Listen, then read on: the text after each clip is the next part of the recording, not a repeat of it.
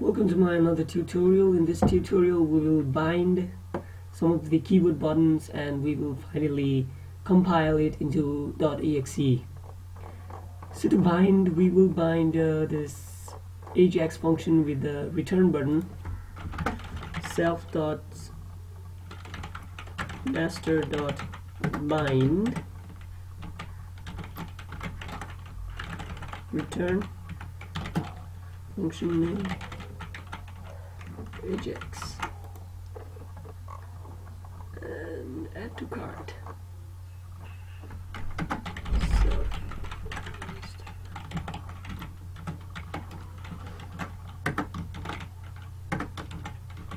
we'll bind this up button to add to cart.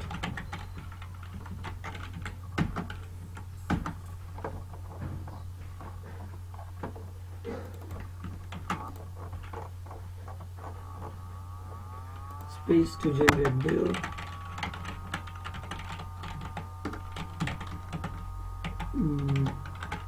It's all small,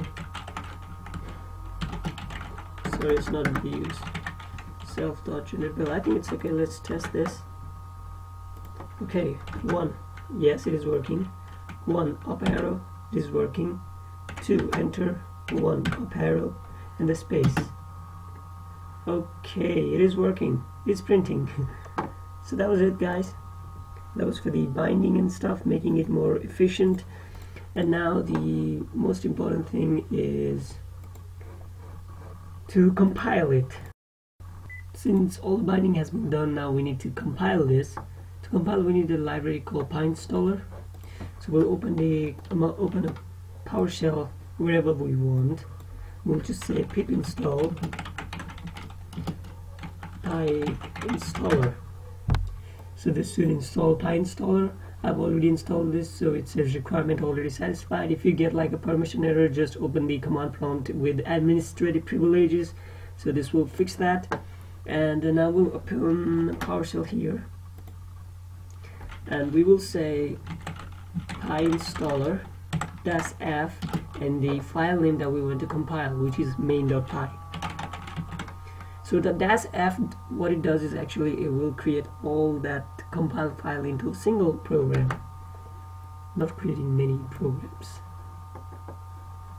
So it should not take much time. There are many options for PyInstaller. So any minute now, yes, it is done successfully. So in the dist folder, as you can see, there is a single file which is .exe. The properties, it's about around 7 MB, 7.4 MB. We'll run this. This is a .exe. It will still come online. We can delete this as well, but we won't for right now.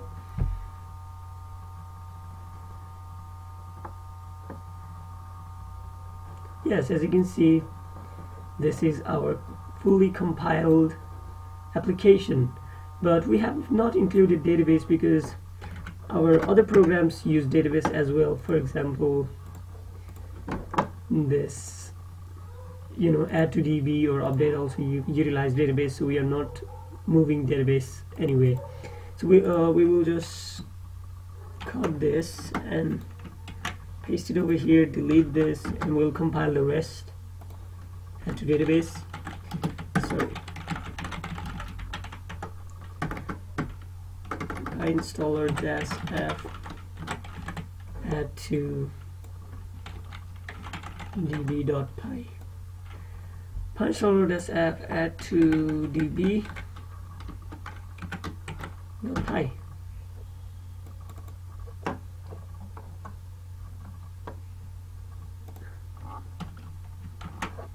Okay, I think there was a problem. We will just delete this and redo it.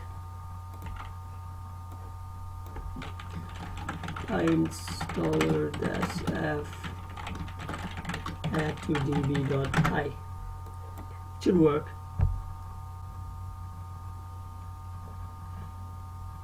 Any seconds now. Yes, it is successful now. So there is add to db, which is .exe as well. So it will utilize the same database, so you don't need to worry about that. It will take quite time to load though, but it is worth it. yes, as you can see, this is our add to database. Similarly, we'll compile the rest as well, which is update. So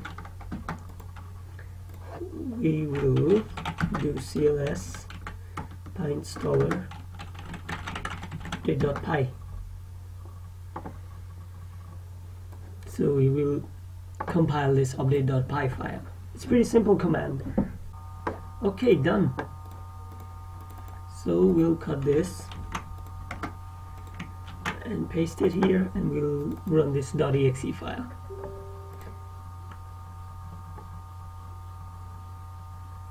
So it will take time. Okay, we'll press 1, search, and it's working. So we will now finally, what we will do is we will separate source code, which is this, this, and this, to the compiled version.